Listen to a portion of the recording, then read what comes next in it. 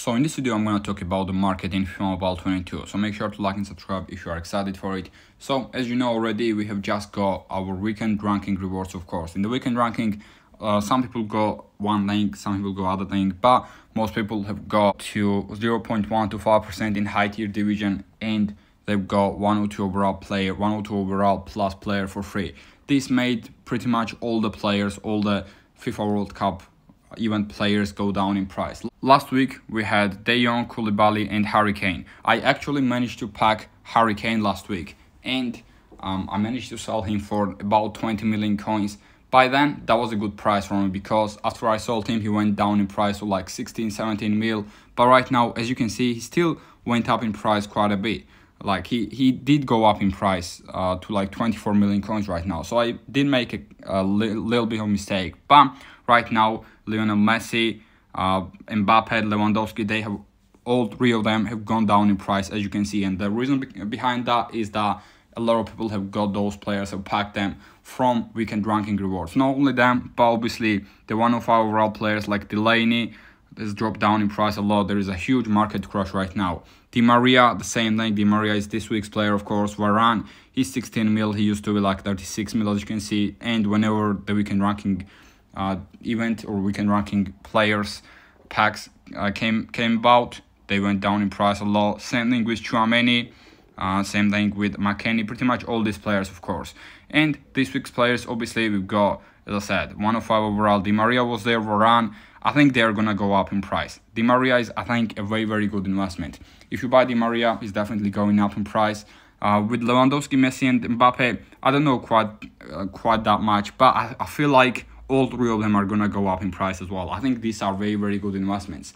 But they are quite good investments. But I think Di Maria is a very nice investment, as well as Rafael Varane. I think those two are 100% gonna go up in price. So if you want to make some coins, make sure to buy those. Sterling is a decent one as well, but he's obviously last week's card. I still think he's gonna go up in price as well.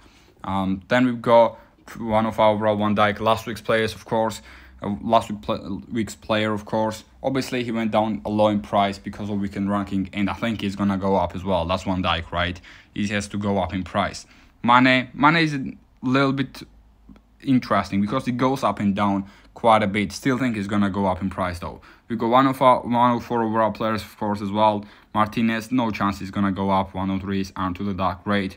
Gareth Bale and Dyer, as well as there's like 104 overalls aren't really the best ones to invest in. I think 105 overalls and 106 overall event players, the World Cup event players, they're quite good to invest in.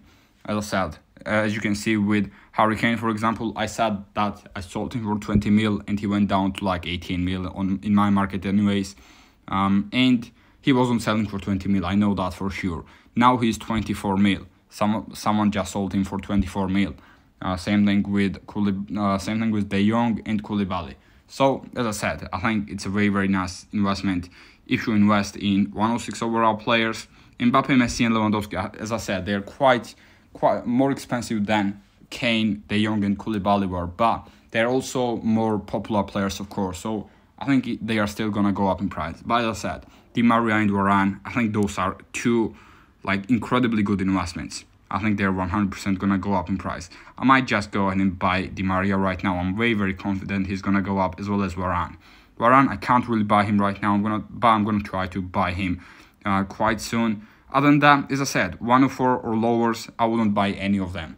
There are so many of these in the market already that, yeah, they're just too much supply for them. They're just too much supply. But also, because these players came out, this made other event players go down in price a lot as well. There is a big market crush, as I said.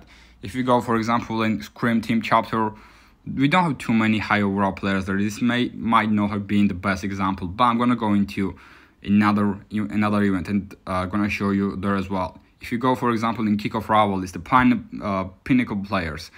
As you can see, Schmeichel went down in price a lot. He used to be a lot more. After this event came out, they are just going down in price. Dybala, sorry, I'm pronouncing his name wrong Rudiger, like every single one of them are going down in price. Casemiro, you can see how much the price changed, right? And I remember them being a lot a lot more pricey than they are right now. The other event players as well. Who do we have? Neon Knights.